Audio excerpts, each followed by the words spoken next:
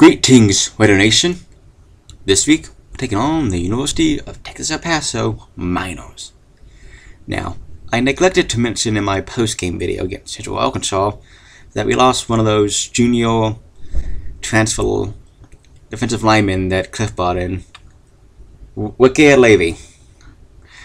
Now, luckily the injury is not all too serious, but odds are he's not going to be starting this game, which is a bummer too, because we need all the help we can get on our defensive line.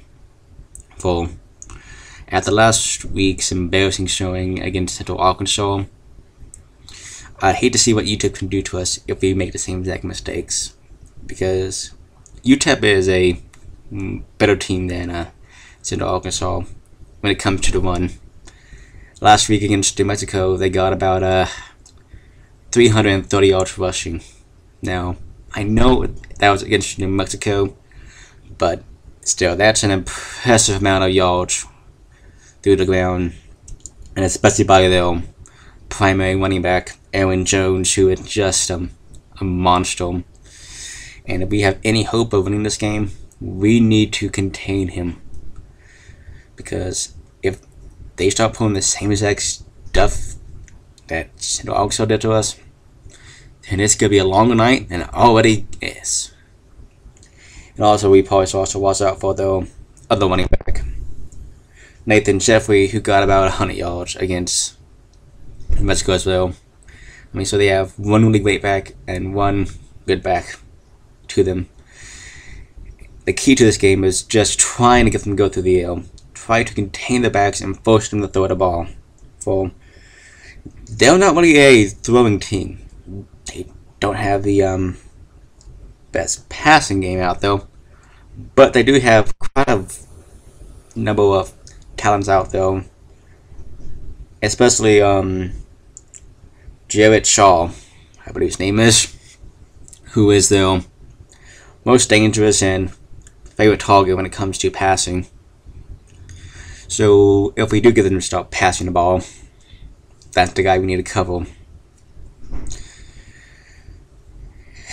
I mean, yes, UTEP is not a good team comparatively, and they're all in the off-field to their more than normally at, because in the past few years they've been going like 2-10 and 3-9, when they're normally like around a 6-win team. But still, this is not a team to take lightly, especially in the home stadium, which can get pretty nuts. But they do have an interesting defense, I'll give them that much. In particular is their secondary, which is 4 veterans and is their most dangerous aspect to their defense. So hopefully with our new running back, with DeAndre Washington and the gang, we can run the ball some and bring all those guys up close so we can air it out some, because throwing against their secondary is going to be a bit challenging, I say. For albeit Mexico did not do so through the air, I bet it would do a lot better as well tech. But still, we need to just play as safe as we can, or otherwise we may throw some passes we may regret, which has happened in the past. Now, what else is there? What else do we need to make sure we don't do in this game? Oh yeah. How about no more dumb penalties? Don't get over 100 yards in penalties, because that is inexcusable. Alright? I don't want to see that many penalties in this game, and I'm sure no one does. I mean, I would love to see us come to this game and play perfectly and get no penalties, but I don't think it's going to happen. I don't think anyone thinks it's going to happen. I mean, I would like for us, at the very most, get 50 yards. Yeah, that sounds like a lot, but compared to what we got last week, I mean, It just, we really need to work on those penalties. We don't need to make these mistakes at all. And we make them here again. It's gonna be interesting to see how we can get out of it, because UTEP is a team that can really take advantage of those mistakes and make us regret them, because they are a tenacious bunch. They go at it constantly.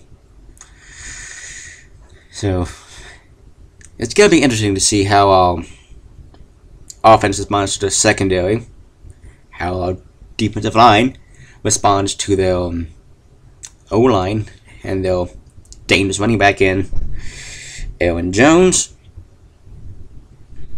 and how we stay disciplined on the field, because if we start giving up dumb penalties and start putting us in the hole and start giving them throwdowns, rest assured, we most likely won't come out with a win in this one. Let's hope that Cliff and the bunch work really damn hard this week to fix those problems. Now, I think this game's not going to be too high scoring at all. I think it's going to be a not low but not high kind of scoring game for us. But my final score for the game is going to be about, let's say, 38 Tech and